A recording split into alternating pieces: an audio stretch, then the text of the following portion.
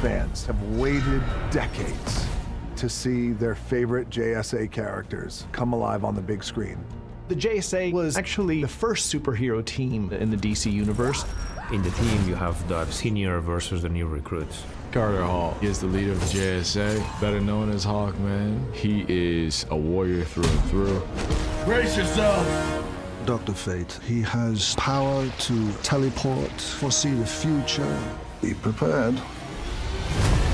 Atom Smasher and Cyclone, they're newcomers to the JSA. I don't fly, I get big. He can modify his molecular structure so he can get bigger, heavier, and stronger. Cyclone has the ability of aerokinesis. She can manipulate wind patterns. To tell you I'm excited is an understatement.